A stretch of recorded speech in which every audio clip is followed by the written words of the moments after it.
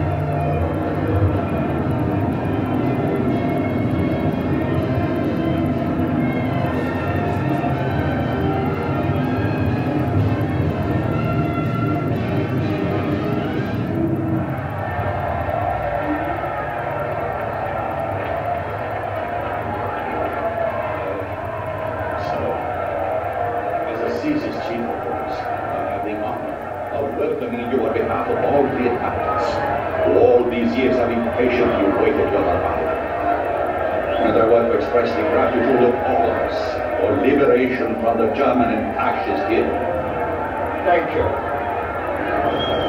Do you know where Professor Arian is? He must be in the square somewhere. Ah, Professore! Professor Yeti!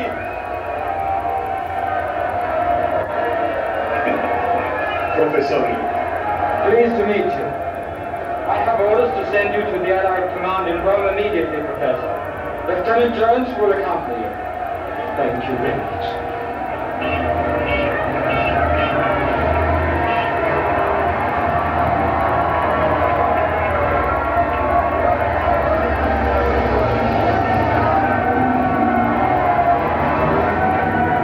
Hooray, victory.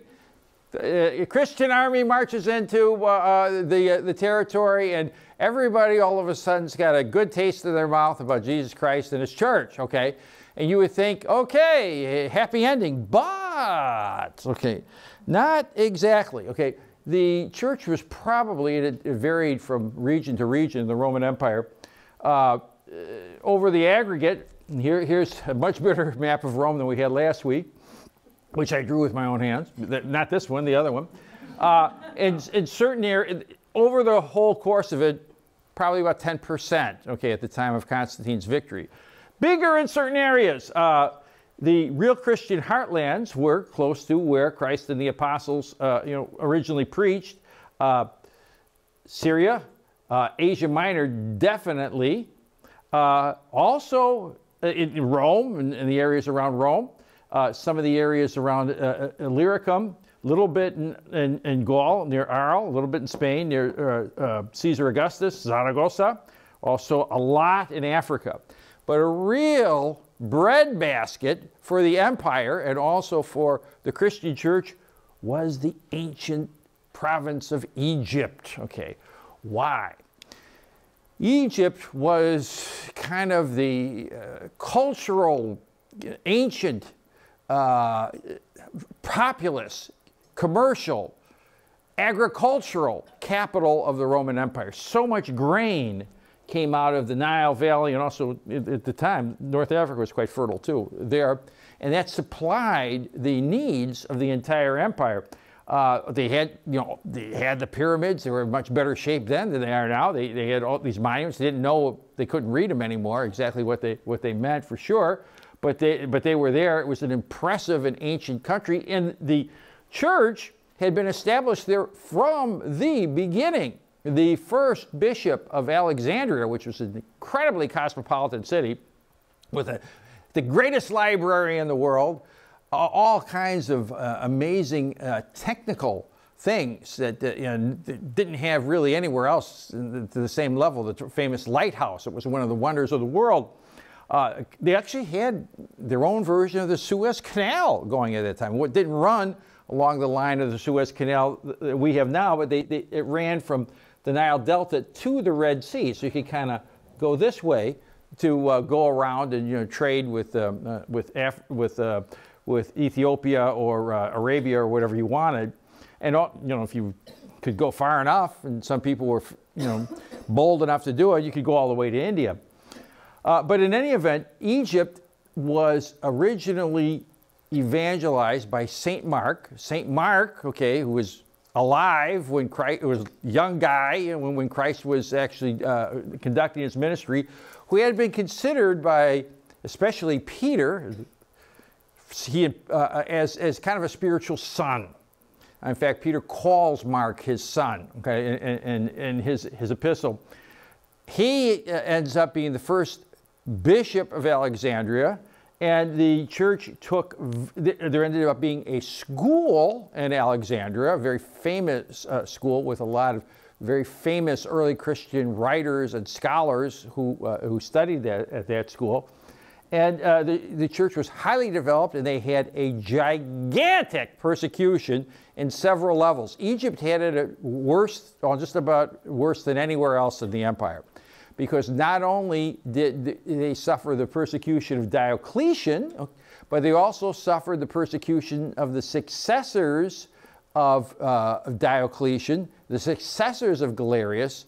Even while Constantine was ruling the West, some of these bad guys, were ruling the East and still having Maxima and Licinius, even to a certain degree, were really severely persecuting the Christians there. And there were tremendous heroes and also tremendous villains, that came out of it, because the paganism was also very, very strong in Egypt. So, and Judaism was very strong in Egypt. For hundreds of years, they had a kind of a imitation temple near Alexandria that was modeled after the Temple of Jerusalem. In any event, what happens is now that peace has arrived to the church, during one of the people who had served well were now ruling the church of Alexandria, but not without a certain amount of difficulty. There were, every time a persecution would be over, there'd be a little bit of bad feelings between people who had suffered, and they suffered, again, I mentioned severely in Egypt. They usually, when someone was captured or confronted with the need to sacrifice and they refused to do so, they'd send them from Egypt to the mines somewhere. What? Libya or other places too. But they'd also hamstring them, okay, chop, their tendons so they couldn't run very fast. And oftentimes, for good measure, they poke out one of the eyes, okay, just to make sure that these slaves aren't going to get frisky. So what they, now, if all of a sudden the church would always take this position, somebody said, I'm sorry, Father, I screwed up. I want to come back. I got scared. I lost my nerve. The church would generally, this has been the rule of thumb for at least 100 years, say, okay, look, we'll let you back, but you're going to have to do penance, okay? But yes, we'll let you back. Well, a lot of people would say, no, don't let him back. My sister died in that persecution. We're going to let this bum back who was offering incense to Isis or somebody like that? Absolutely not. He had his chance. He blew it. Forget about it. Okay, and there was a group of people who followed a guy named Meletius, okay, who were really leading. They basically broke away from the bishop, Alexander, and called themselves the Church of the Martyrs. Okay, and so they were already, there was like a schism brewing. But something even more insidious was also brewing. Before I get to that, just to tantalize you with that for a minute, I want to mention one person who really came through like a saint during the persecution.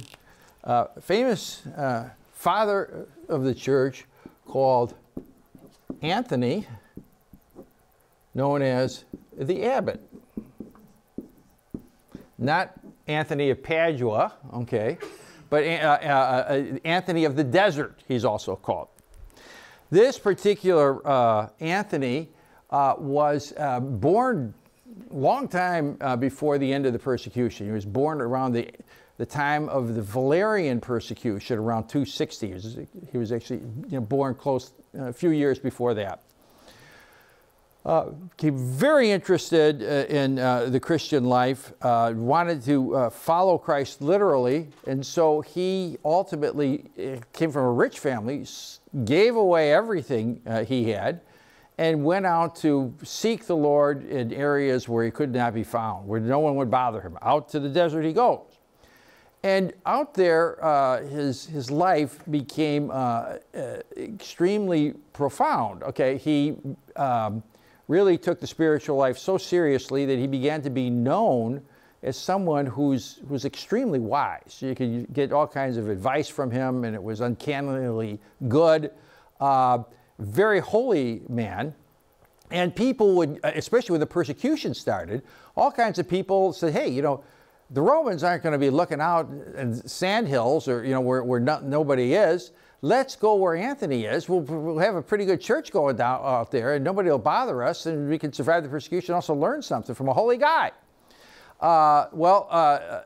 Anthony actually ended up being sort of a kind of exactly like an abbot of several different communities that he would go to from place to place that were out there in the desert, pretty far away from the long arm of the law. But he was also such a saintly guy that when he heard that the persecutions were raging and roaring, okay, in places like Alexandria, he'd go in there. He'd go into Alexandria big and bold. he heard, hey, you know, they really arrested everybody at this one church. They're all in jail. I'll go visit them. So he go visit him, and here comes this older guy, you know, beard and all, you know, looking like somebody like an Egyptian version of John the Baptist or something. And even the Romans were kind of nonplussed by, hey, who is this guy? I guess he's harmless. Okay, if he wants to go talk to these guys in jail, fine. Nobody arrested him. You know, they just kind of didn't even know what to do with him. But he would encourage the people in the jail to hang tough. Jesus is not far away. You'll be soon seeing him. You'll be looking out for the rest of us. Don't give up the ship. Hang in there. You know, you can do it. And then you go back to the desert. Okay. One of the people that went out, one family that went out to the desert to see this amazingly holy man, okay, kind of the Padre Pio of the ancient world, all right, was a family with a young redheaded son named Athanasius, okay. Athanasius was an extremely both impressionable and dynamic young man. You know, I'm the father of 2 redheads, okay, and my wife has red highlights in her hair, and living with red-headed genes around, I mean, I can tell you it's a very dynamic existence, okay? You know, there's something to every stereotype. There's a little something to it. And there was something here too. When Athanasius would get his mind onto something, there was no stopping him. He was incredibly impressed with the character, the courage, the holiness of St. Anthony the Abbot. And he actually even served as an altar boy to him. I remember washing his hands, you know, with the water at the liturgy. I mean, the guy was fantastic. And he picked up a lot from him. He'd sit there and listen to him, tell about what are wonderful ways to find Christ, how you can see Christ, and all these different things. And listening to Anthony preach about Christ and talk about him is talking about a good friend that Anthony knew very, very well, and that Athanasius could know too if he really wanted to try to do it. So anyway, the church becomes free. Athanasius decides to enter holy orders. So he becomes a deacon first. And by the way, there were no seminaries in those days. Okay, kind of the general way of entering holy orders was you would go to a bishop and start out, you know, if you wanted to do it, start out as a deacon. You know, they see how you do there. You know, then maybe if you know you can keep it going, you learn kind of on-the-job training. You go to the priesthood. And there you go. It was the bishop who was going to give you the direction. The bishop was going to decide that. Well, meanwhile, the thing that's a brewing starts to come to a boil. And what's that? There's a school. I mentioned the School of Alexandria. There's also a very famous school in Antioch. Okay. Now, of course, Antioch, famous Christian center. Okay. It's the place, Christians were there even before St. Paul was there. You know, Antioch was the first place where people were called Christians. Antioch was where the Gentile apostolate really started going. Antioch was for the place from which Paul and Barnabas went to go start converting the rest of the world. Okay, ancient city, deep Christian tradition, also a lot of pagan stuff. There are a lot of wild pagan shrines and pagan, like the Grove of Daphne and stuff like that, wild places out in Antioch. It had both. It had the good and the bad, but there was a school in Antioch formed by a very interesting guy named Lucian. Okay, now Lucian was, in a certain sense, way ahead of his time in a lot of things. And he died in around 312, okay, in the persecution of Maximin.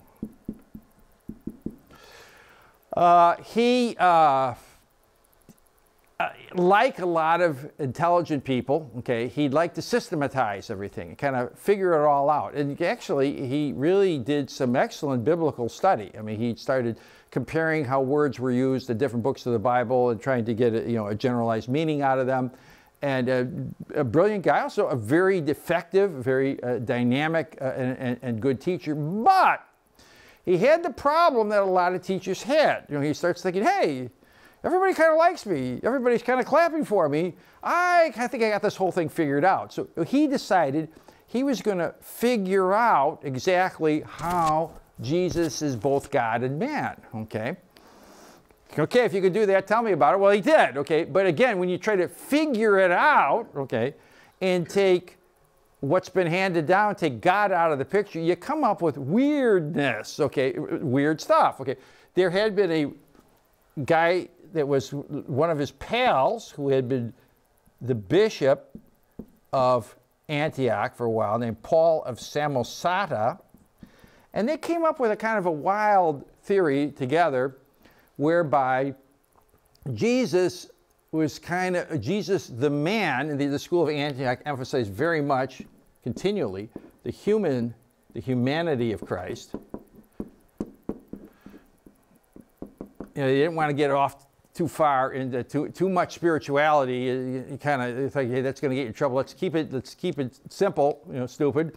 So what they would emphasize that, and they said, okay, what Jesus was kind of he was a man, okay, that God worked through, you know, that God infused. So yes, you know, the Son of God was in him, but that's how Jesus is God. And well, all of a sudden, what happened? Everybody said, wait a minute, whoa, the other bishops hear about this.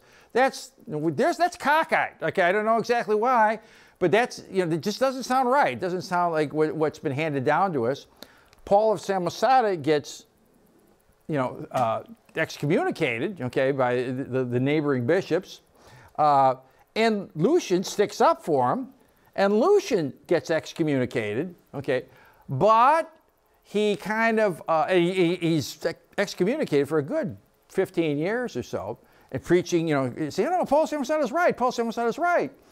And then finally, though, the world is kind of passing him by. So he says, well, you know, I maybe I ought to rethink this, okay.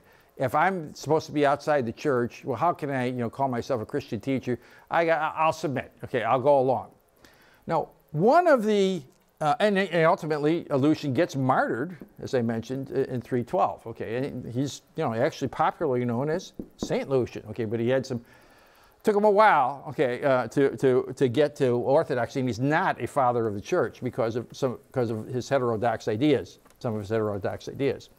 Now, among the students of the school of Lucian there in Antioch, which survived him, okay, and continued after Lucian even had straightened out, were a guy named Arius, okay, who was originally from Libya, which was the Egyptian jurisdiction, and a couple of guys named Eusebius. And by the way, during this period of time of church history, if you wonder, if you forget the name of the guy, of one of the guys I'm talking about, bet on Eusebius, okay? Because pretty much everybody who's anybody in this drama is going to be named Eusebius, both good, bad, and middle of the road, okay?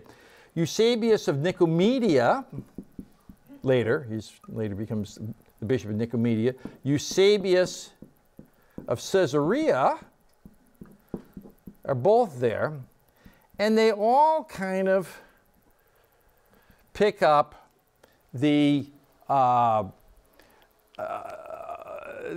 honeyed wine of Lucian to a degree, okay? They kind of like the idea because it explains everything.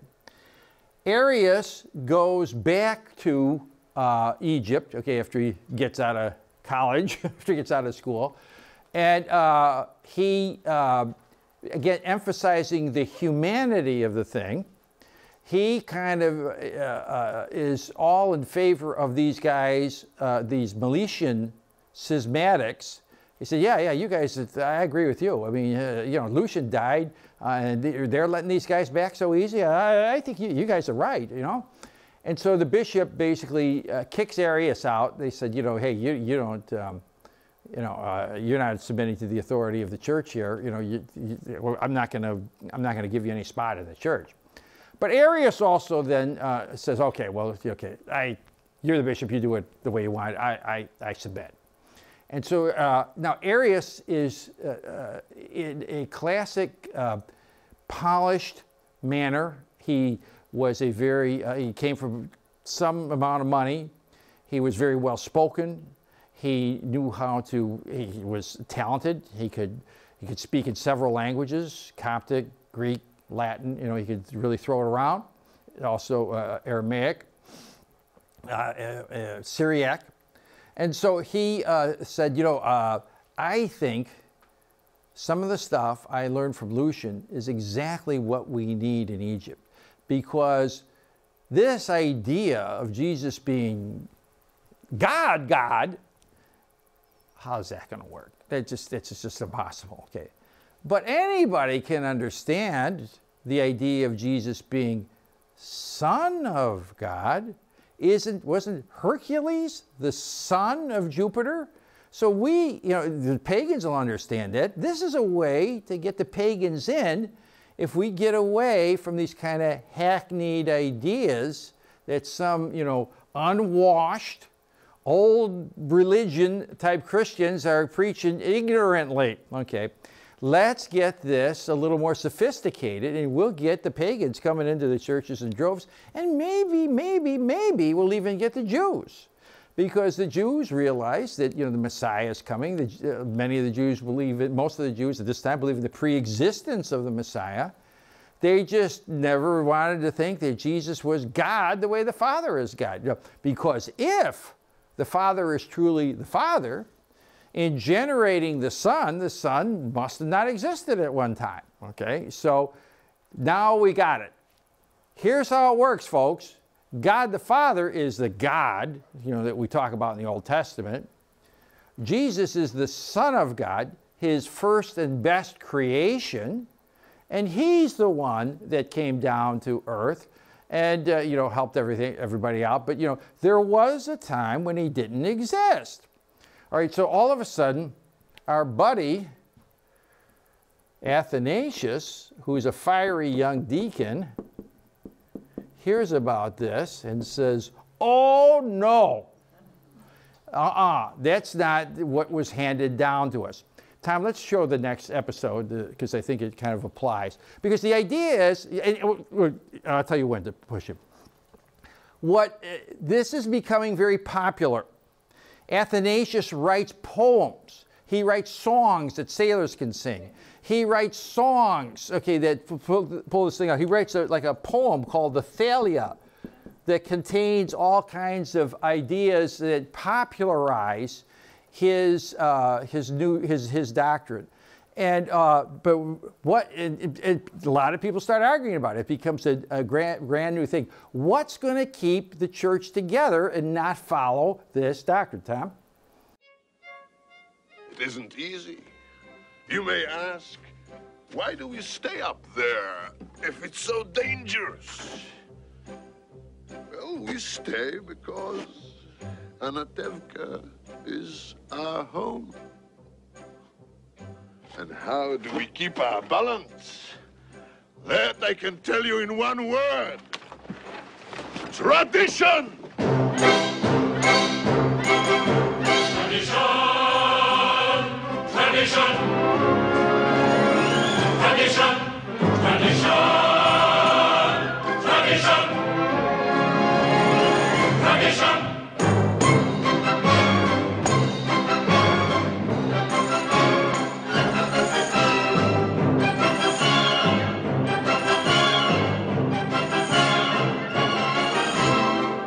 Because of our traditions, we've kept our balance for many, many years.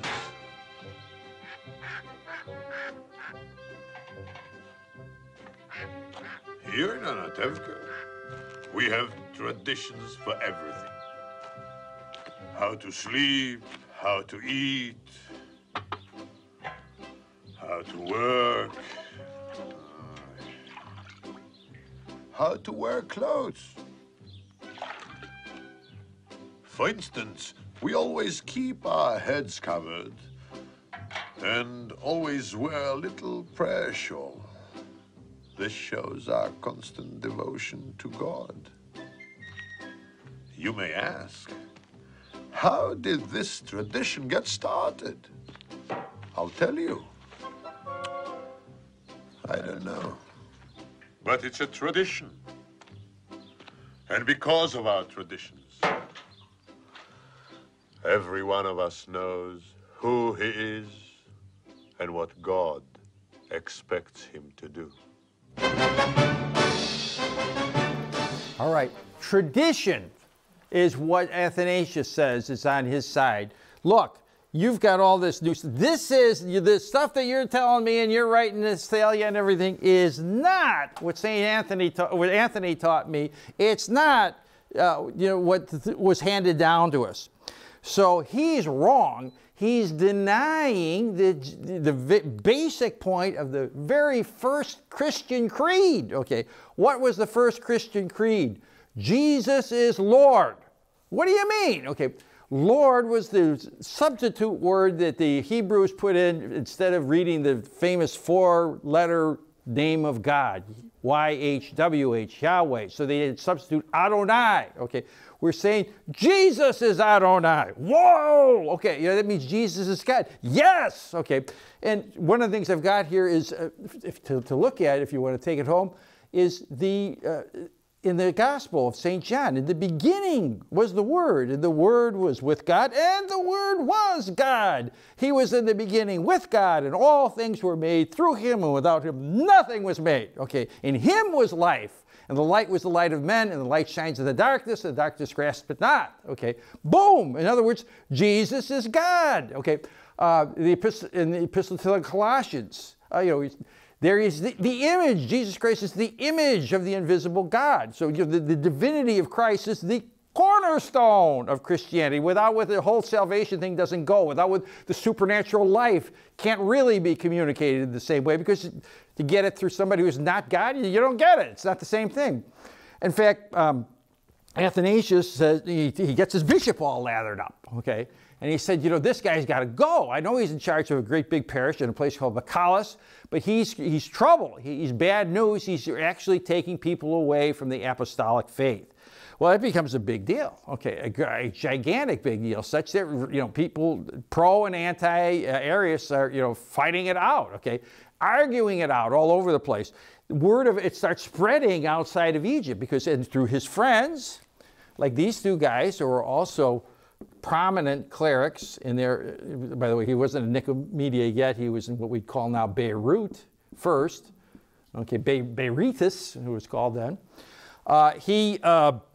They're on Arius. So we know Arius. We went to school with him. The guy's top notch, great scholar. We should listen to him. Well, the word gets all the way to Rome. Okay, now in Rome, Constantine is confused by this whole thing. He's not even a Christian yet. He doesn't know who's right. He talks to his old friend Bishop Osius, who was with him at the Milvian Bridge, who was a friend of his mom, and said, "Look, I need to go send you to go find out what's going on down there in Egypt, and it's spreading all over the place. It sounds to me like it's cracking up the church. We don't need that, and we need nice, peaceful. We don't want any kind of people going off different ways, fighting with each other. We have peace and quiet, law and order around here. Go down there and find out who's right and what's going on, because I don't understand it." All right, so Osius goes down, and he meets with the bishop, and the bishop introduces him to Athanasius, and they get him all pumped up. And he says, "Okay, you know what I think we got to do? I got to go back and tell the emperor, this is a serious problem, and I think you ought to call a meeting of bishops so that they can all, we can hammer this thing out together, and you will have a hearing. Okay, both sides can come. Arius can come. Athanasius can come. Everybody can come, and we'll let the people who are the experts of this, the bishops, to decide what's going on." Okay, and so first they decide to call it for, and I don't exactly know why, but in a place called Ancyra, which is out in central Turkey. It's Ankara. Okay, it's the city that was now is Ankara. Okay, but they said, no, that's too far away. Let's do it closer to Constantinople. So let's call everybody to come in at Nicaea. Okay, and that's near the capital, the new imperial capital, and it'll be nice for everybody. They can come there. And me as the Emperor Constantine, I can come and see what's going on too, and kind of give you moral support. So about 318 bishops come. In the meantime, our friends Athanasius and Alexander have had their own little council in Egypt, and anathema said, okay, you know what that means? You're out. Arius is not preaching the Christian faith. He's outside the bounds of Christianity, okay? And he's anathema. And so the two sides come loaded for bear, okay? Now, Arius is there. He's an elderly man at this time. Athanasius is a young guy. He's not even 30 yet. You know, he's the Bishop Baron, okay, of the time. Okay, he's ready to go. And actually, a lot of interesting people came. I mean, some of the martyrs, the confessors come. You know, guys hobbling there on one leg, guys with one eye. And you know, Constantine is impressed to the skies when he sees these guys, you know, walking into the convention hall, so to speak. And they all meet. They hear it out, and Eusebius takes the floor to speak for Athanasius, saying, no, this guy, everything he says can be backed in the Bible. You know, Arius believes in the Bible. Arius is using terminology that is not in the Bible, like these things like Trinity and of, you know, one, especially this word, which we know heretics have used, says homoousios, of consubstantial, of the same substance of the Father. And those things, I mean, heretics use that. Athanasius seems to want to use that to emphasize, you know, that Jesus is God. That's no good. But again, imagine this guy, this hard-driving Athanasius, who makes, again, Bishop Baron look like he's asleep in the barber's chair, okay, gets up there and says, okay, Arius, I want to ask you some questions, okay. If Jesus is not eternal, if there was you're saying that there was a time when God the Son did not exist. Is that what you're saying? And Arius says, yes. Oh, you know, even the guys that didn't know what they were saying, we know that's not what's handed down. Jesus existed from all ages. Not Jesus. God the Son existed from all ages, okay? And so you're saying, Arius continues the cross-examination, that are you saying that perhaps Jesus could have changed? He could have turned against God the way Michael did. I mean, I'm sorry, the way Lucifer did. Well, yes, I suppose that was possible, but he didn't. Oh, what do you mean? So Jesus would have been capable of evil? Well, yeah, no, heresy, out, ridiculous. Okay, so the 318 fathers all sign a document kicking Arius out, saying this guy is totally out to lunch, does not belong in any Christian position whatsoever, and we're going to make ourselves a little creed, just to make it nice and clear what we mean.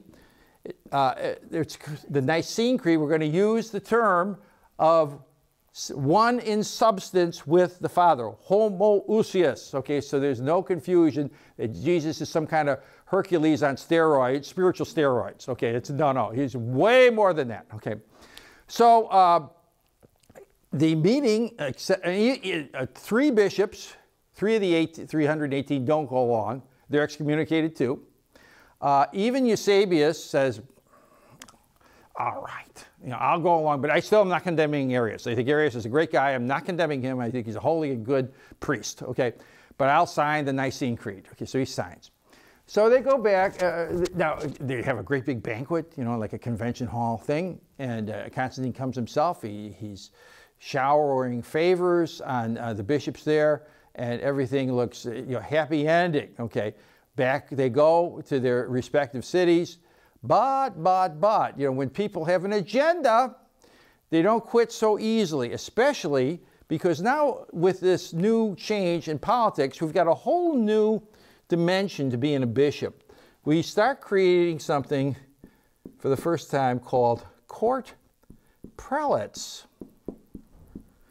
Okay, what are court prelates? Okay, they're bishops who are in good with the big boys. Okay, you know, before you be a bishop, you go to jail. Okay, do not pass go, do not collect 200. Okay, but now when you're a bishop, okay, maybe you're going to be riding alongside the emperor like Osius did. Hey, that's pretty nice. Okay, maybe they're going to maybe the emperor will give you a palace or something like that if he kind of likes you. Hey, that's nice too. You know, so some opportunists, now it's an opportunity to be a bishop, and that's not lost on some people, especially like Eusebius of Nicomedes. Hey, you know, there's a lot of power here, you know, and I can do a lot of good, of course. I'm close to the emperor. You can tell the emperor what he wants to hear, and he can help out. Yes? Does Saint Sylvester play a role in here? Saint Sylvester sent Osius and one other Roman priest as his legates to convoke the Council of Nicaea. So the two Roman priests, one of which was Osius, are the Pope's representatives at the Council of Nicaea. Alexander dies, okay, shortly after Nicaea, and the people decide, well, you know what we got to do, 328, we want to have Bob Barron, okay, so to speak, okay, Athanasius, God forbid, Athanasius be the new Patriarch of Alexandria. And so a young guy, barely 30, 29 years old, becomes a bishop of the third most important see in Christendom, a see which has very close ties to the Church of Rome because it was founded as an offshoot of Rome, founded from Rome by Mark, the disciple of Peter. And Athanasius, with his usual energy, becomes a great bishop. Okay, he goes up and down the Nile, visiting places, congregations of people, beefing them up, making sure that the priests are educated and so forth, making sure that the poor are being taken care of, reconciling people back to the church, and doing a bang-up job. He's also enforcing church discipline a little bit. Some of these places, particularly under persecution, started getting a little fast and loose with apostolic succession. There was in one of the little towns in Nile Delta, there's a little congregation that not only were holding out, having little prayer meetings, but they decided to say Mass for themselves. Okay, nobody's ordained, and so he said, no, hey, you can't, just because you want to say Mass doesn't mean that you can say Mass, okay?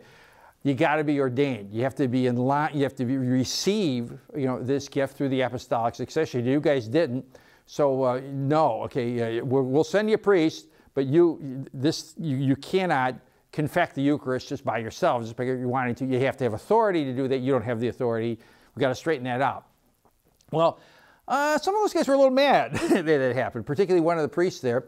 And the stories, this guy Ischris, okay, who is the kind of wildcat fake priest, starts going over to the angry Meletians and says, hey, did you see what Athanasius did? Who the heck does he think he is? He's throwing his weight around. I'm a holy guy. I got the right to say Mass just like anybody else. I should be able to say Mass if you guys want me to say Mass. I don't need a bishop to tell me I can say Mass. I can do it on my own. And so the story, the Meletians eat that up and they say, yeah, we never liked these guys. They're too soft. They're letting all these jerks, apostatize right back into the church just like everybody else. No, yeah. And so the story keeps getting bigger and bigger. Okay, first it gets not only did he shut down a Mass, that he ripped the chalice out of the hand of Ischris, and the Eucharistic species was spilled on the floor, even though they weren't consecrated by a legitimate priest. It was all kinds of sacrilege, evil, all kinds of stuff. And so now this word gets back to Eusebius, and it's just what I wanted. Okay, because we got to get Arius back. Arius got a railroad job at Nicaea. And I think I've been talking to the emperor, and I think the emperor's starting to see the right way here, that Arius is just, an advanced theologian. He's just somebody that he believes the same stuff. but he just believes in a little bit different way. Okay, and it's okay. And but the problem is Athanasius. Athanasius will not let this forward thinker free reign to present the teachings of the church in a new and exciting way. And so he's got to go.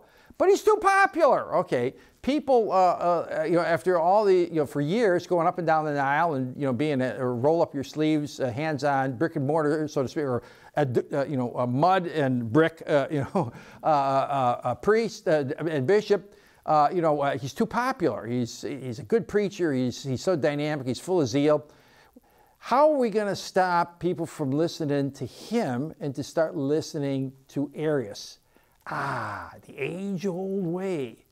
Let's start spreading stories about him, and let's get a smear campaign going. okay? And they start finding people who heard about what happened at this little, Wildcat church, and they build it up into the greatest sacrilege you can possibly imagine. And they, for good measure, to get people to start maybe being angry with Athanasius and to get Constantine maybe Athanasius, they start spreading rumors that, you know what he was doing too, when he was going up and down the Nile, he started, helping himself to some of the hometown honeys, And so, sure, he's a young guy, he's a fiery guy, and that fire, sometimes gets spread around, okay? And no, he's not a good priest, okay? He's a disgrace to the priesthood. He's rigid, he's overbearing, he's insensitive, and he's got to go. And they start spreading this around, and the Arian people know that Athanasius is the Arian sympathizers, his biggest enemy. And so they start spreading all these rumors up and down the East Mediterranean, and gets all the way to Constantine. And Constantine, Eusebius says, I think we got to have something here. We better call another one of these councils, because Athanasius is causing so much trouble.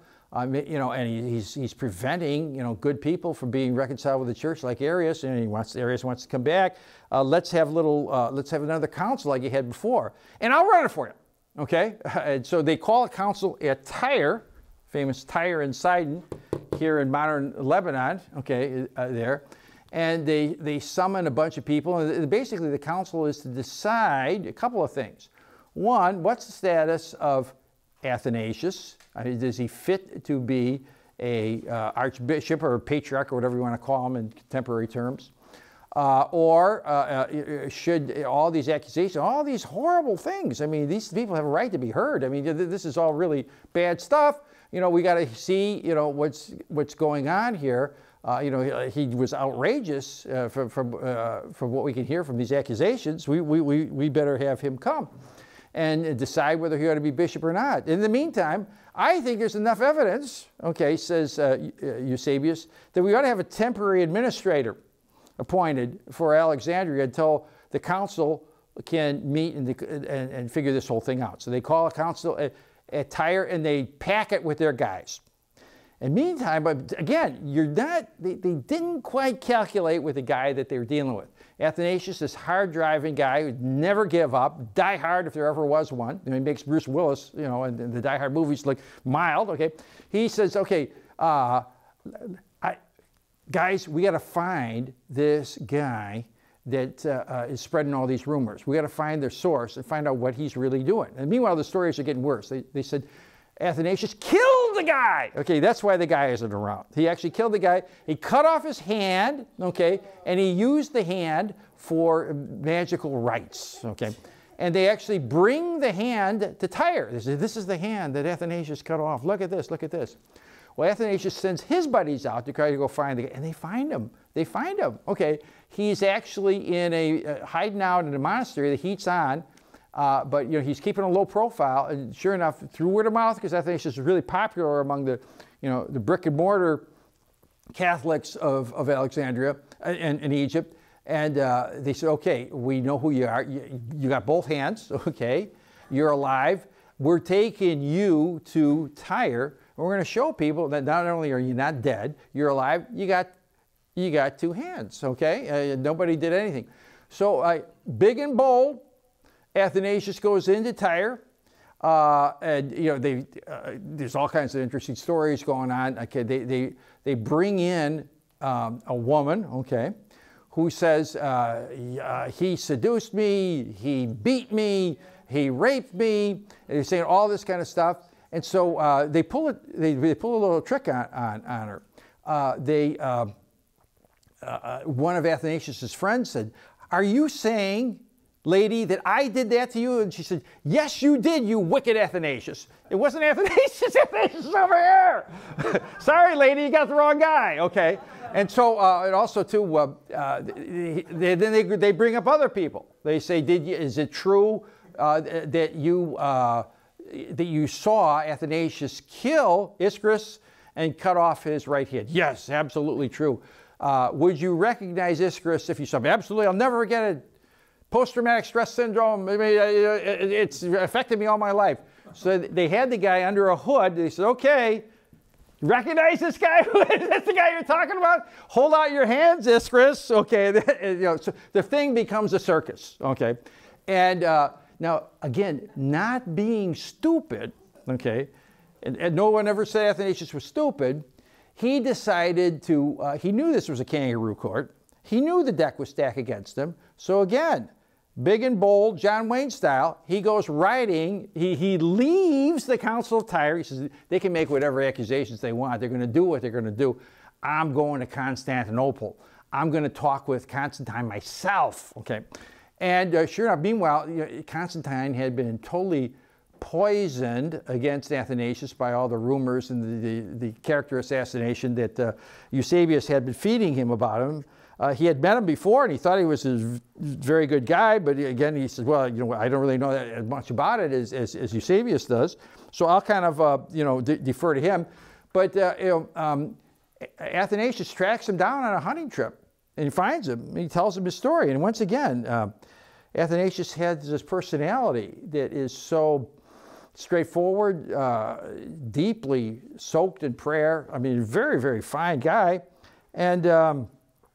Constantine starts to wonder a little bit. Meanwhile, Eusebius comes galloping in too. He finds out about it after a few weeks, and he finally plays the final face card. He said, "Look, you can believe me, Your Highness, or you can believe Athanasius, but here's something that can't be disputed. Athanasius has got way too. He's got a personal following. He's setting himself up as a kind of a figurehead down there in Alexandria, the breadbasket of Constantinople. I've heard him say that he could cut off the grain shipments to Constantinople like that." "Did you say that? Did you say that?" "I never said that, Your Highness." "He said it." "How could I? I don't control any grain. I don't run any ships. You're a rich man. You can do whatever you want." Okay.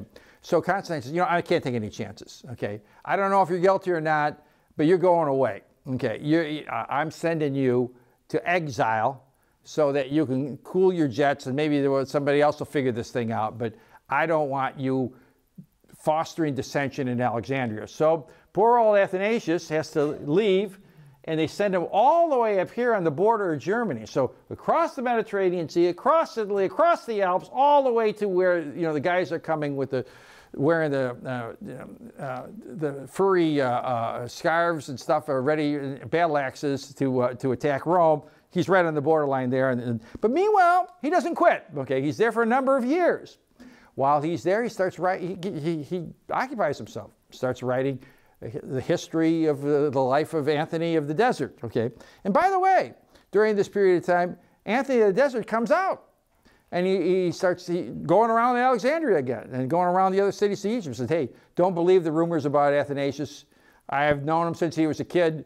He's saying what I told him. He's a good boy. He's a good bishop." Okay, and these other guys, Arius, are all what? They don't preach Christian doctrine. That's not what was handed down to us. So in 337, Eusebius, he had worked Constantine so well that Constantine was ready to order the bishop of Constantinople to receive Arius formally back in the church. Arius is an old man at this time, pushing 90, probably about 87, something like that. But he's going to be received in his old age triumphantly into the church. And the bishop of Constantinople prays, "God, I don't want to see this. I'm on the side of the Nicene Creed, and I'm on the side of Athanasius.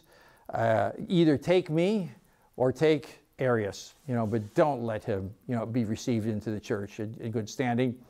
And sure enough, on the day that Arius is supposed to be received into the church, he collapses, he actually, he immediately he gets, quite frankly, a case of the runs. Okay, so he runs to the nearest privy. Okay, and all of his guts completely fall. He dies. Okay, so they said, okay, well, I guess Arius never made it back into the church, okay? But Constantine dies within a short period of time, and now we've got, again, a whole new change, okay? We've got a whole new government, new people involved. The empire is divided among Constantine's 3 surviving sons. They all have similar names. One is called Constantine II, and they give him Britain, Gaul, and Spain. The other is called Constans. He's a young kid. He's just basically maybe 15 years old, 14, 15 years old. They give him Italy and Africa. And the rest, the East, they give to a guy named Constantius II. Now, these guys have vastly different sympathies. This guy loves the Arians, and he loves Eusebius, and Eusebius had ingratiated himself with him, and so he's just going to fill right into the thing. Constance is Catholic. He's friends with Osius, okay, the old codger that was with Constantine at the Milvian Bridge. He likes the Nicene way. Constantine II is kind of neutral. He can go either way, okay? He doesn't really know that much about it, but he's open to both sides, okay? Mostly, though, more leaning, because he's in the West, toward, leaning toward the Catholic side. There's a new pope, too. Pope Julius I. Julius is a good guy. And he says, look, what we need here, immediately both sides send to Julius notes, their versions of the story. Eusebius tells Julius that Athanasius is a gigantic troublemaker. He's trouble from the word go. It's his way or the highway. He's causing tremendous dissension in the church. He's no good. You know, the church is in an uproar, all because of Athanasius. He's got to be condemned. He's got to be stopped. He's relying on theological terms that have potentially bad meanings. He's totally bad news. Meanwhile, again, Athanasius, who after the death of Constantine, he had been, there's kind of a general amnesty. He had been kind of allowed to go back to Alexandria for a while. He says, you know what, I'm going to go to Rome myself. I'm going to talk to Julius myself and tell him the story. Basically, I'm in trouble because I'm just saying, and I won't quit, that Jesus is God. And that's the end of that. So, what happens is Julius decides, he's very impressed both by Athanasius and some of these monks that he brings with.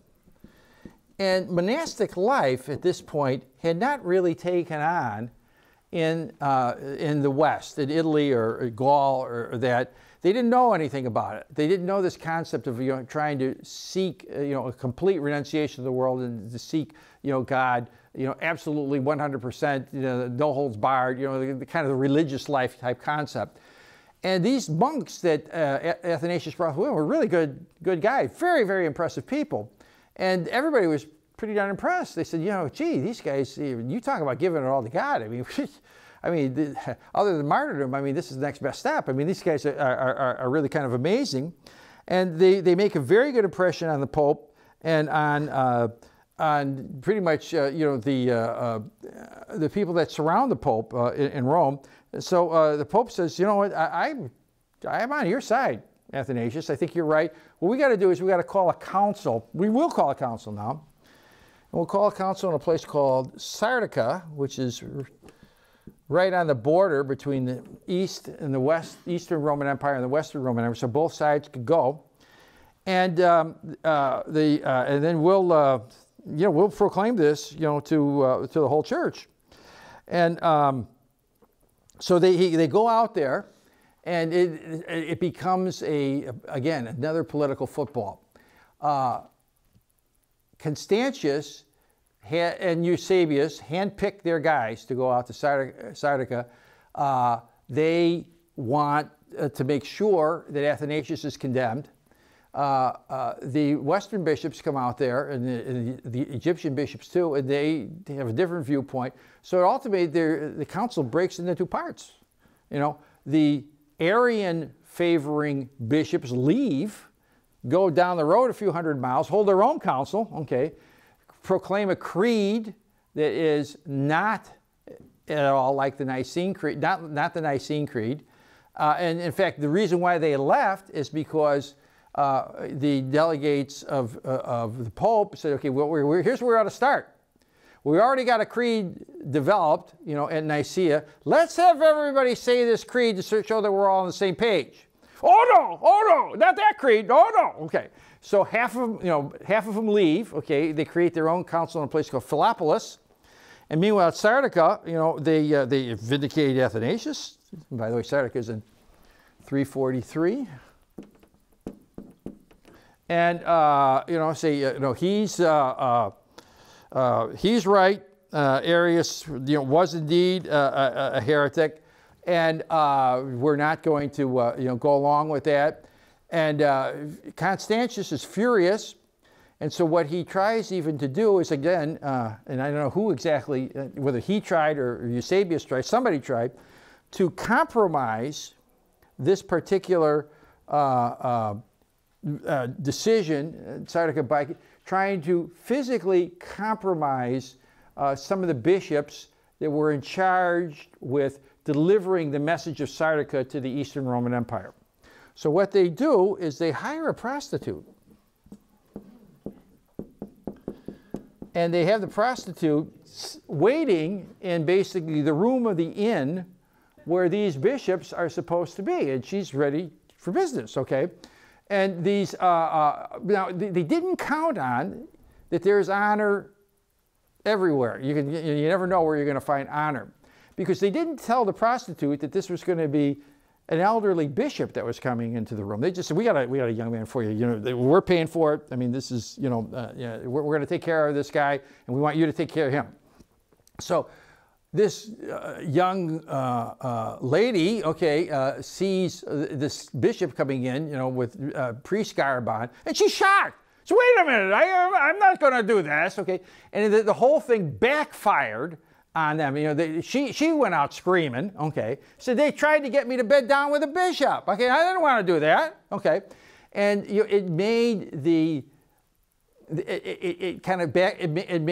anti-papal people look very bad. Okay, it made the anti-Athanasian people look very bad. They lost a lot of face. They lost a lot of ground. And so at this point, Constantius says, you know what, maybe we just better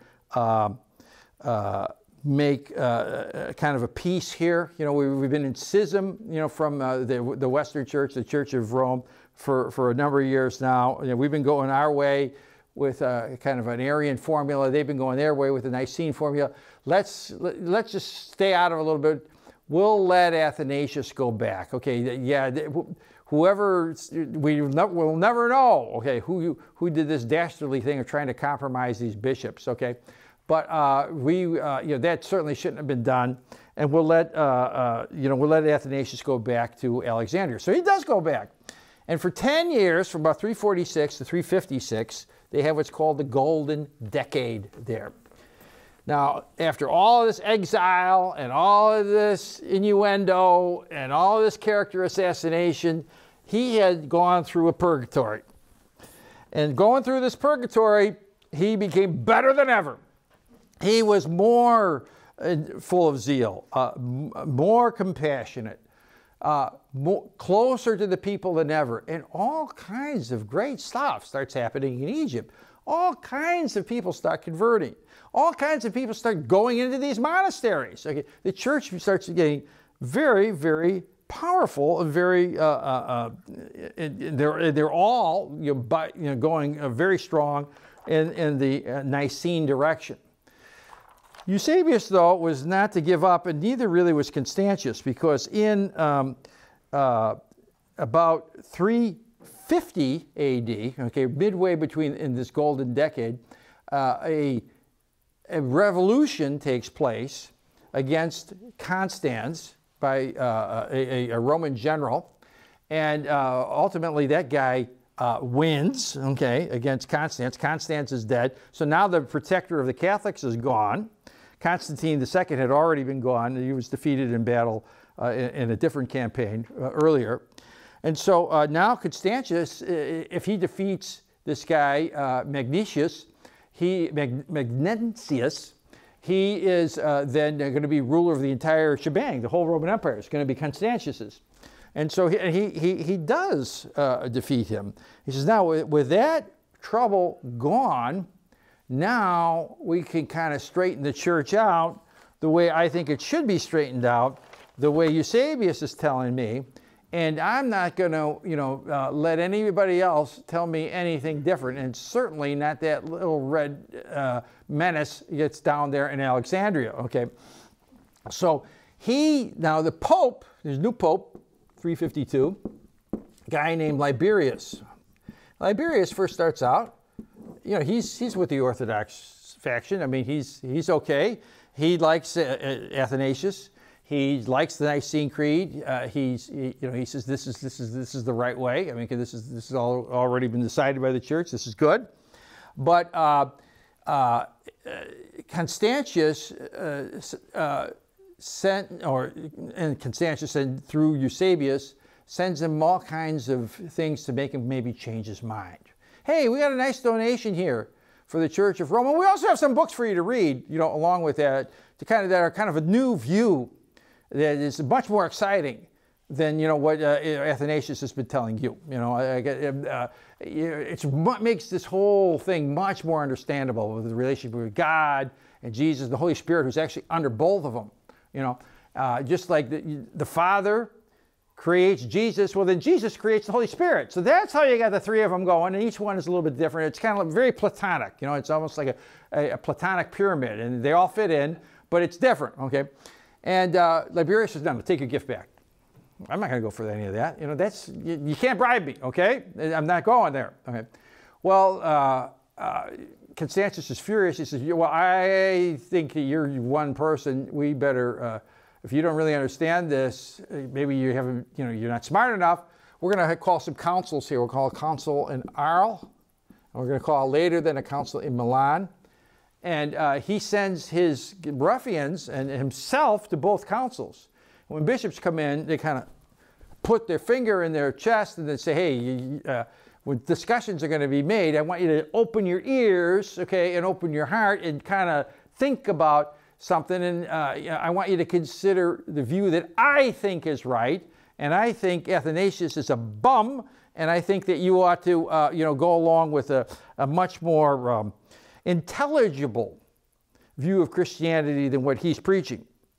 So these two councils, and there's a couple of bad guys, okay, who are actually the papal legates.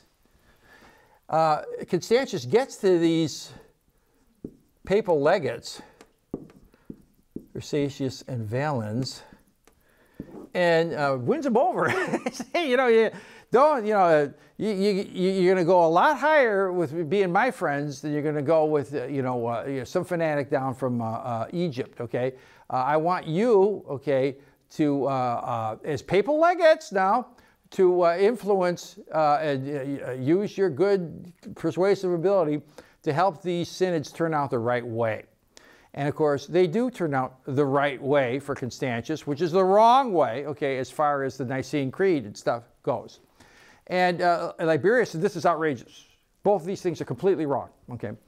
So now Constantius decides this is uprising now, okay? This is dissension, this is rebellion.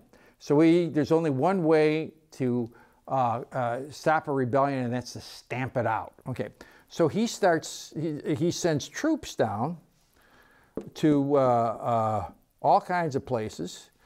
First to Spain, and he says, we're going to get that old codger Osius. He's about 100 years old, but everybody likes him, and if he caves in to an Arian creed, people will know that that's the right way. So basically, they put this old guy under the whip, okay, and he caves. and ultimately caves. Okay, he said, okay, I'll sign. Okay, good. Oh, so yes, a sign. Okay. And then they go, they invade Alexandria, and they said, you know, with condemnation from these councils, condemnations of Athanasius, and they say, okay, Athanasius got to go. He's a troublemaker. He's a wild man. He's disobedient. He's been guilty in the past. He's been accused of sexual abuse. He's been accused of all kinds of things. You know, sacrilege, sorcery, you name it. He's done it. Okay, he thinks he's a one-man emperor and he's got to go. And Athanasius gets out just in time. Okay, he's still very popular with the people. They spirit him, and for 6 years he's an underground bishop and an underground priest. Meanwhile, they put in a guy who is a guy named George of Cappadocia, who had been, before he became Bishop of Alexandria, a dealer in pork, okay? Literally, okay, he was a hog seller to the Roman army, okay? But he's the new pious Bishop of Alexandria, okay? And they put him in the cathedral there, okay? Everybody listen to, you know, George here. And meanwhile, Athanasius, though, again, is undaunted. During this time, he's doing all kinds of writing. He's writing in defense of the Holy Trinity. He's writing a history of the Arian thing. He's, and he's spreading. He appears in towns, gives a sermon, goes back underground. He's a lot like back several hundred years later, 1,000 years later, Edmund Campion. You know, like he's a kind of an underground bishop. And very effective. You know, when's Athanasius going to be next? He's almost like a Zorro. You know, you never know when he's going to pop out and, you know, carve the mark of the A, you know, somewhere in a church, and the triangle of the Holy Trinity. Okay, so he becomes almost a mystical figure. The Romans are anxious to try to wipe him out. But the guy they really got to get to go along is Liberius. All right, so they said, okay, now we've gone to Spain, we've gone to Alexandria, we're persecuting the Orthodox, okay, in Syria and in Asia Minor. We got to get Liberius, and so in 356, 357, they go to Rome and they said, okay, last chance, condemn Athanasius, accept the creed of the Council of Milan, and you'll remain here as bishop. If not, I say that you're really outside the church. You're not really pope. You're not really bishop of our city. And so you're going bye-bye. And he said, well, I guess I'm going bye-bye because I'm not going to sign your creed. Okay. So they take him way out to modern Bulgaria, and they keep him under wraps for 2 years. They pull a Lech Walesa on him, okay? You don't know what happened to him. And meanwhile, they insert into Rome a guy named Felix. They said, this is your bishop now, okay? This is the head of the church. This is Felix. He's a good man. And actually, in Felix, wasn't a diehard Arian. He was really more on the Catholic side, okay? But he wasn't Liberius, and he was going to keep his head down, and basically, as far as Constantius was concerned, that's just about all that he needed. He needed Liberius out of there. And after about 2 years of torture, privation, starvation, perhaps beating, they present various heretical formulas for Liberius to sign. Okay, and they said, look, here's what you got to do. You want to go back home to Rome? All you have to do is sign on the dotted line. Now, a lot of good bishops have signed these creeds. You know, these are fine. You know, everybody likes, and a lot of people you like, okay, have said Athanasius is a troublemaker and a big problem for the church. He's no good for the church. He's way too hard line. You know, he's got to go. You condemn Athanasius, and you say that he's no good, and you sign this thing, one of these creeds, and you go home. You can go back to Rome. You know, we'll even let you be bishop along with Felix. So you can be bishops together. And he ultimately signs. But he signs an ambiguous formula. Okay, he writing at the time, Athanasius in his letters says they knew that if they could take Liberius, they could take everything. Okay, so he signs a formula that is capable of interpretation in both an orthodox and a heterodox way, and ambiguous, almost like an Anglican type, vague formula that you could read it either way. He signs that, but he adds a little bit. But I want to emphasize that Jesus is like the Father in all things and even in essence. All right, men, you just signed it. You can put your little codicil on there, but that's it. But he also signs a condemnation of Athanasius. So now they're trumpeting, okay, everybody's against Athanasius. It's Athanasius against the world. He's condemned, even now by Liberius, who had been Pope of Rome. In fact, we're sending Liberius back. They let him go back to Rome. And they said, now, okay, people of Rome, you like this old Liberius? Oh, because Felix wasn't playing very well in Rome at all. He wasn't very popular. They didn't like the idea of having a fake pope, shoved down their throat. He only had a few followers, and so when Liberius comes back in, and the imperial guard says, now you can have two bishops ruling jointly, a riot breaks out. They said, oh, no. One Christ, one faith, one bishop. That's it. Okay, not two. And they drive Felix out of Rome.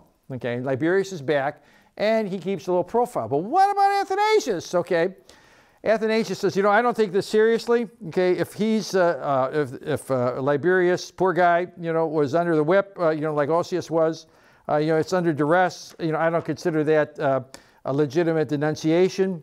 That's not a free thing. I'm going to keep going. Okay, but the whole thing is underground. So in the year 357, for a couple years thereafter, the entire world, okay, and the bishops of the entire world, with a few exceptions, which some of the more prominent ones I'll name, are all the official people sitting in the equivalent of episcopal chairs.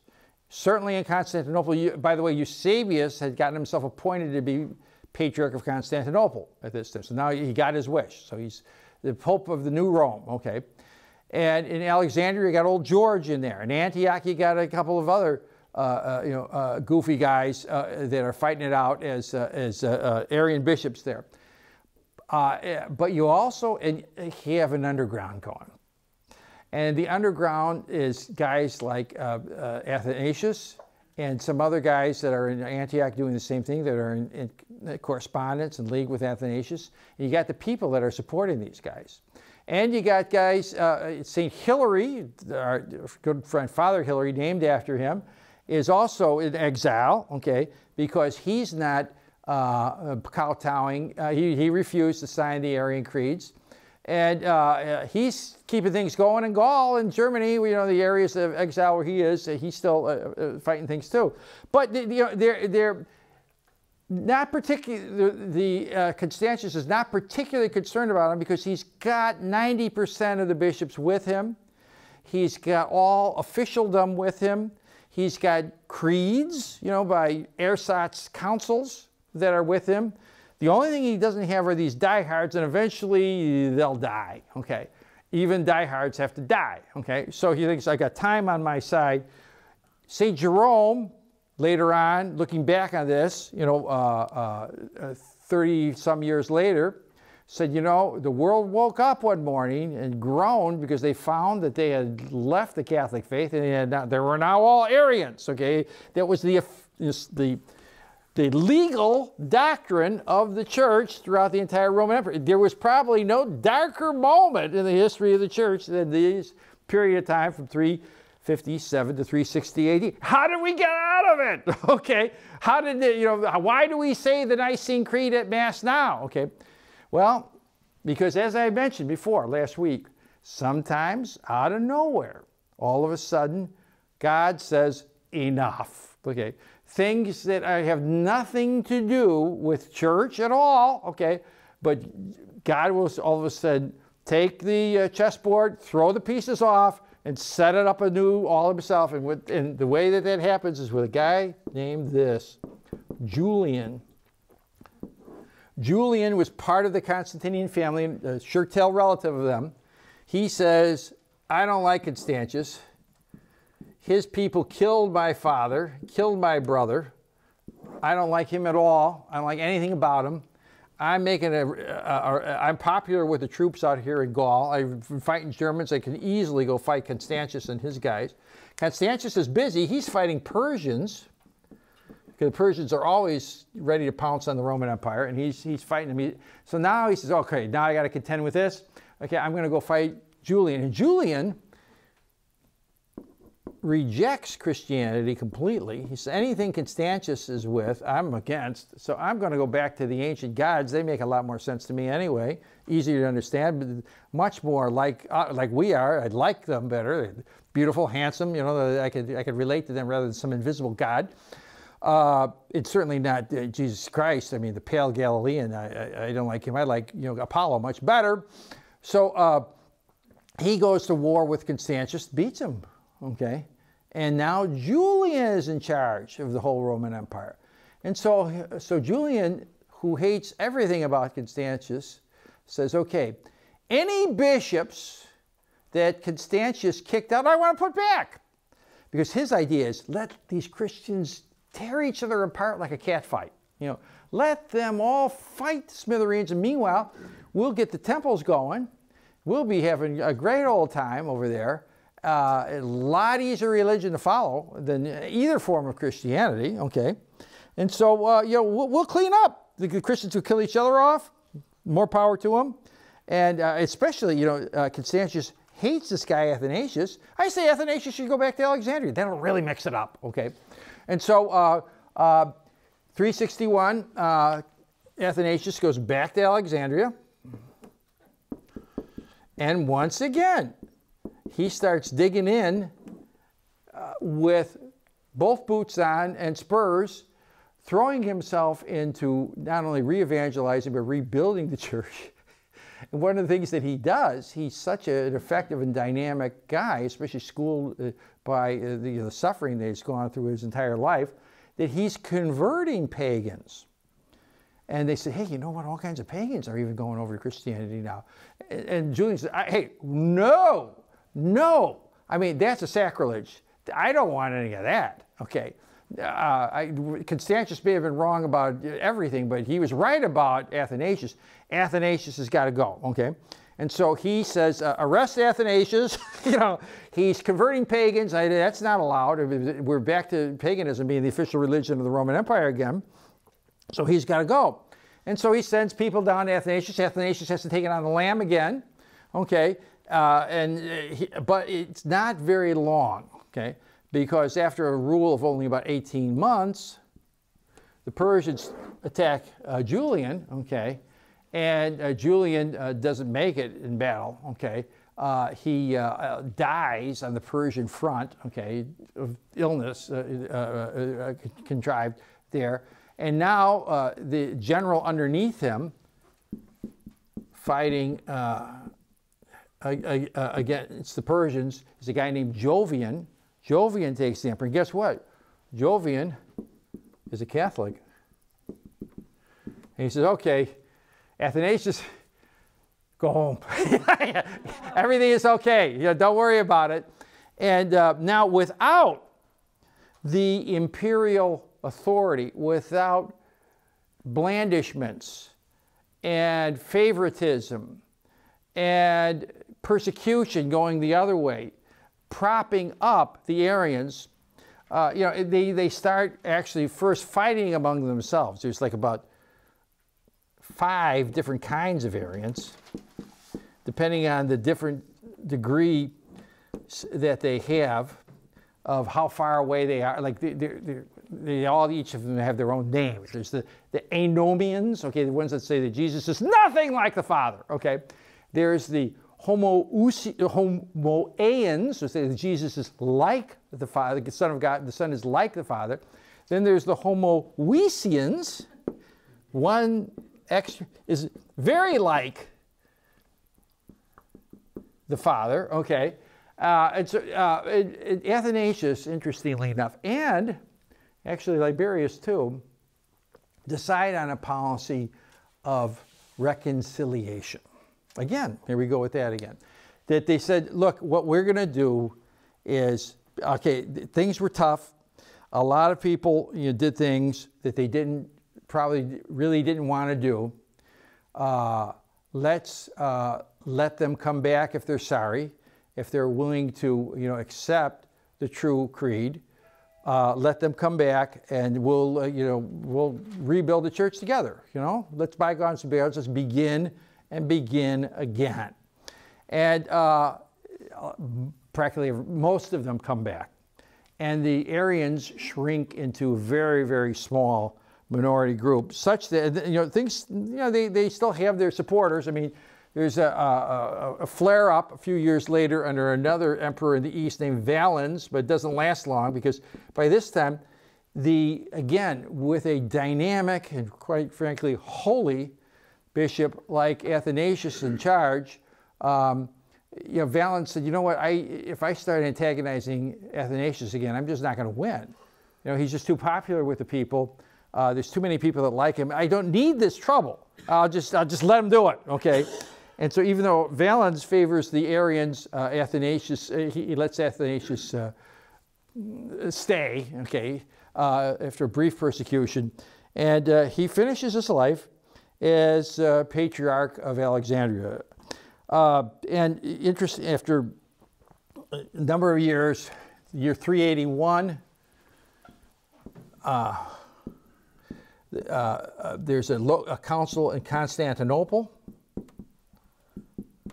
and they said, okay, now let's get everything clarified. Let's get a clear statement of faith on the divinity of not only the Son, but the divinity of the Holy Spirit too.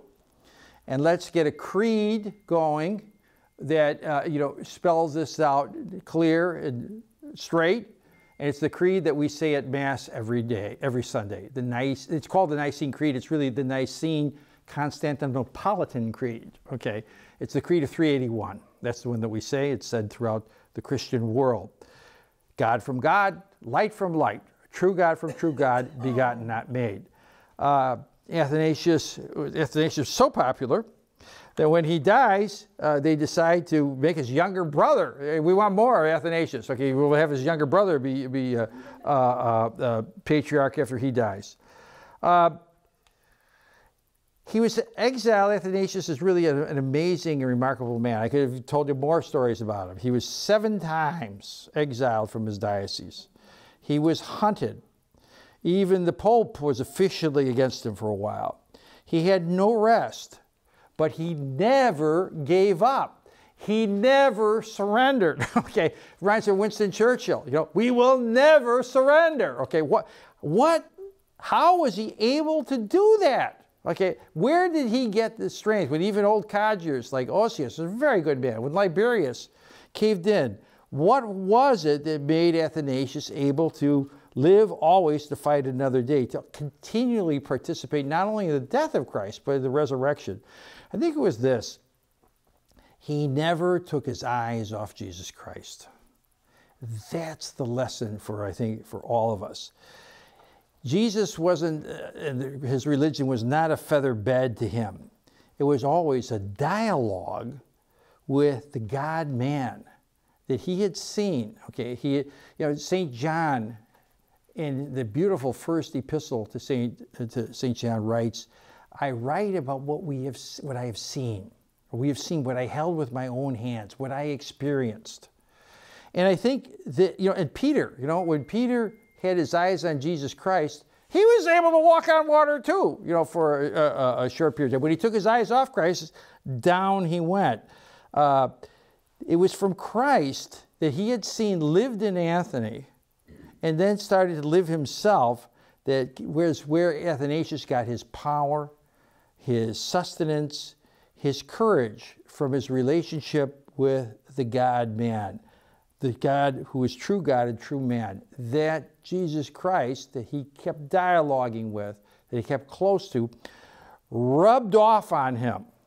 And Jesus not only shared his sacrament with him, he shared the fullness of his life with him. And that's what the Christian message is all about. No matter what happens, it's not just a bunch of politics. Eusebius thought it was a bunch of politics. Even Liberius got tempted to think it was a little bit of politics, a lot more politics than it was.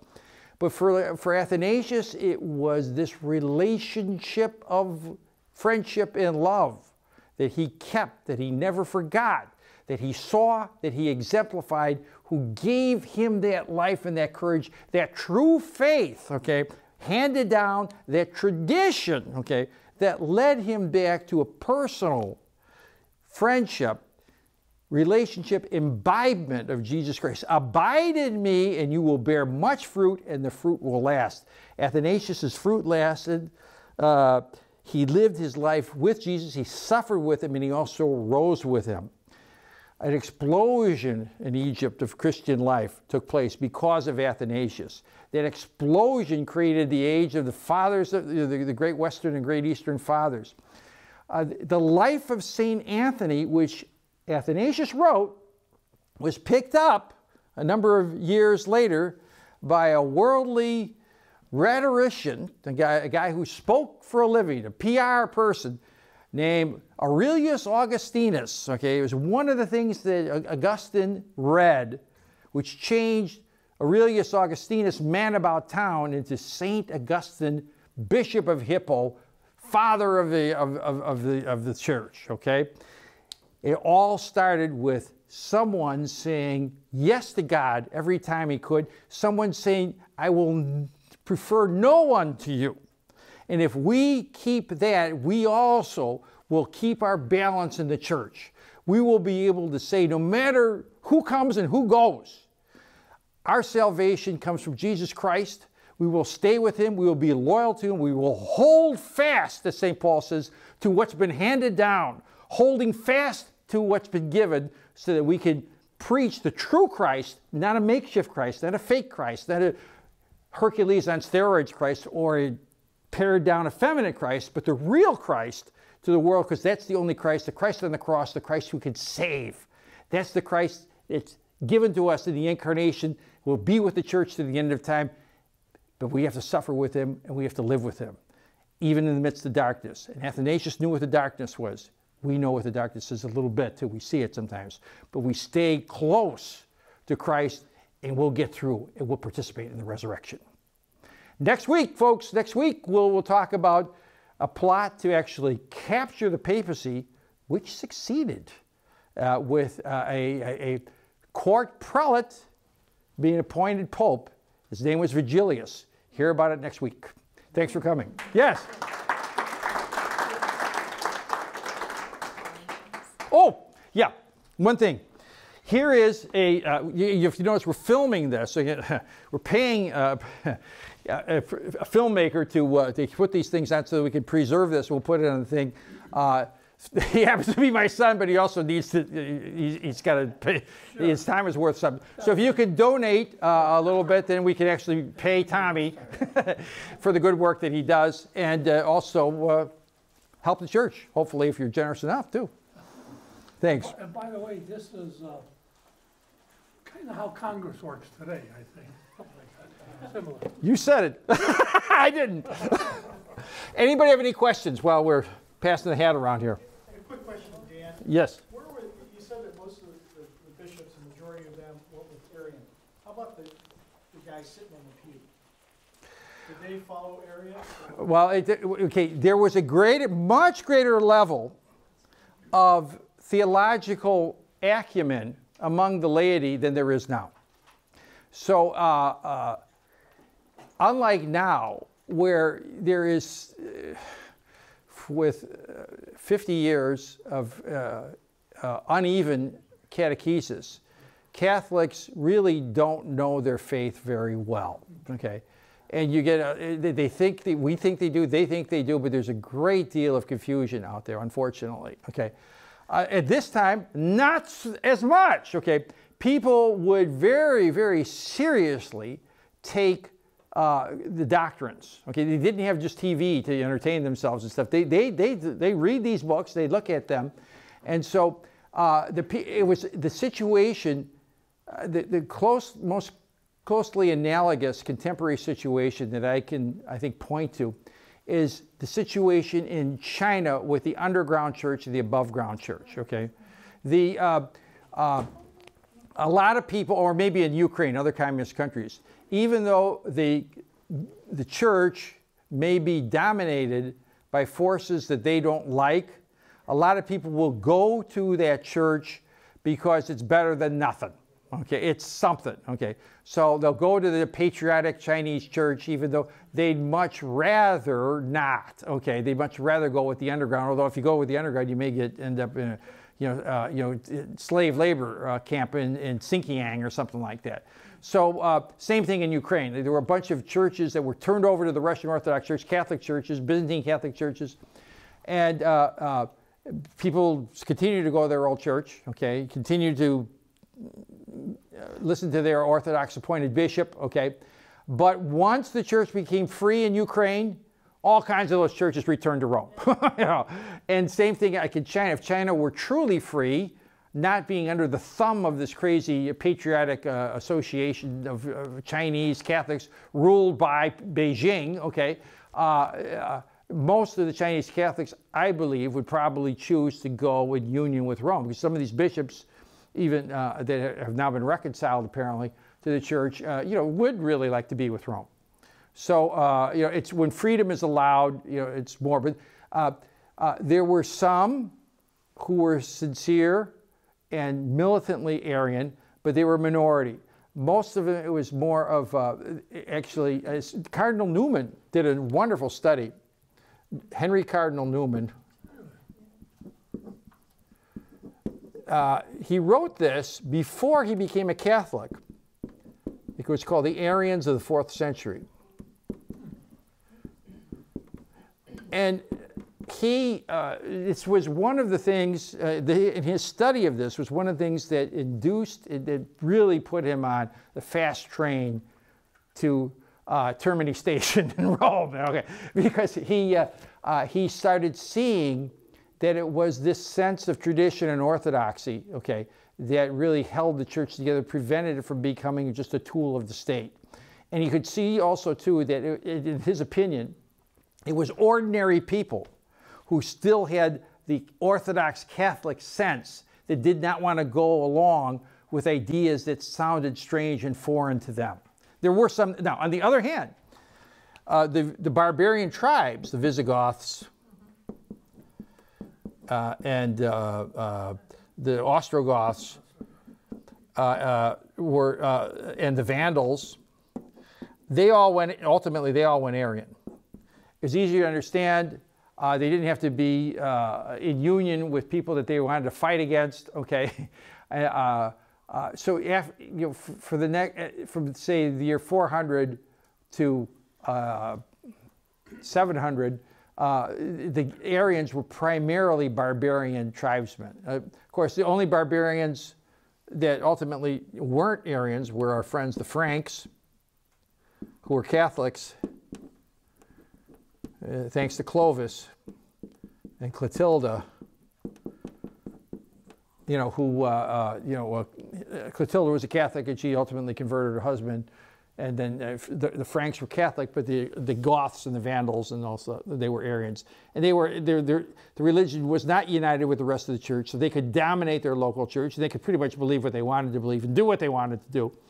And it was looser, so that was more their style. But for people in the Roman Empire, the Arians appear to be always a minority. In reality, although they controlled 90% at one point. Any other questions? You sure? Okay, see you next week. Thanks for coming.